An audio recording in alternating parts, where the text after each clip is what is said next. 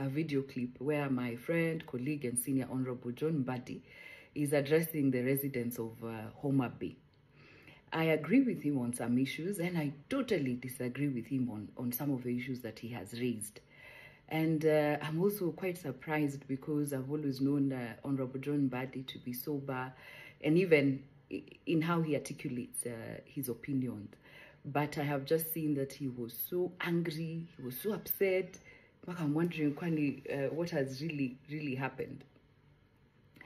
And so I agree with him on that it is important for us as a country to see how we work on the issues that have been raised by Kenyans, especially as leaders, and to earn the trust back that we are in a space and a place where we are committed to change our ways and to also ensure that we serve them in the manner that is good for the country. That is a conversation I agree that as a country we must have it in a manner that we are not destructive of people's day-to-day activities, destructive of our economy, and I agree that we have to get to a point where we then say we have heard, we have listened, and we are ready to do A, B, C, D. Kindly give us time as we implement the things that you have raised as Kenyans. That I totally agree with you, and I think that is what you're calling dialogue.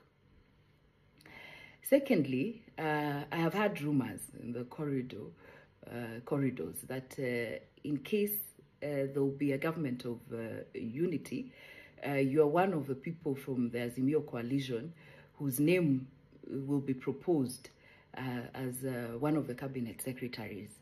On that as well, I do not doubt your capabilities and you being able to deliver as a cabinet secretary. But since it's a rumor, it's neither here or there. Now to the content of of the other issues that I disagree with you, Honorable Mbadi.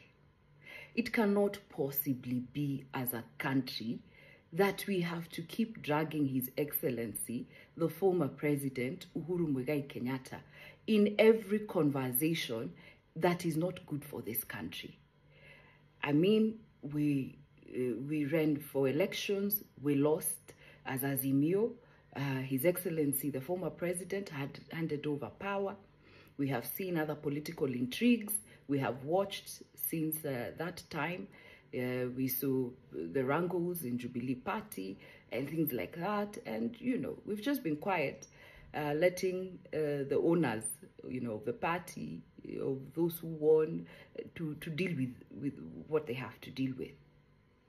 But now, when it comes to a member of our coalition attacking His Excellency Uhuru, and I have seen it severally, and I have watched severally coming from our side, where we are okay and happy with him when it suits us, and when it doesn't, we now start going out the way you have just done so angrily, blaming him that he's the one who doesn't want dialogue, he's the one who doesn't want the government of national unity to be formed.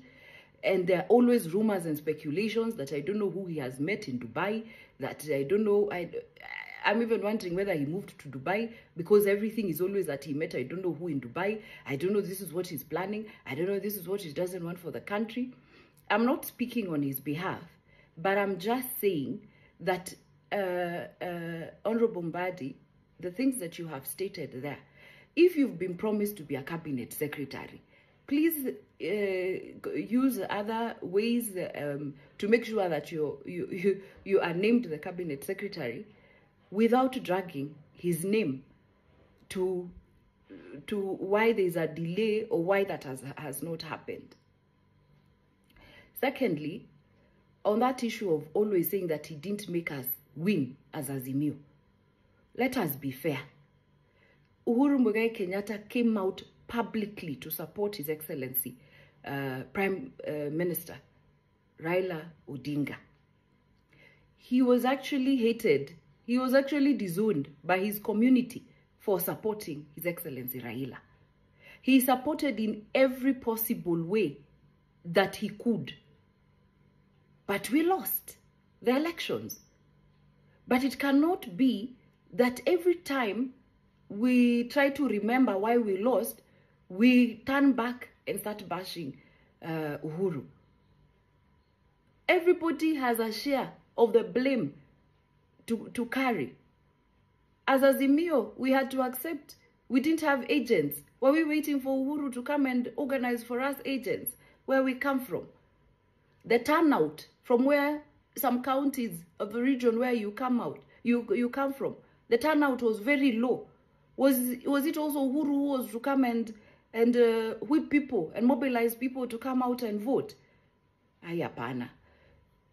Let us stick to the current issues that we are facing as a country. The issues of the past election are behind us. If we have to review so as to improve and to move forward, we can do it in an objective manner and not only when it suits us or when we say things that suit us or just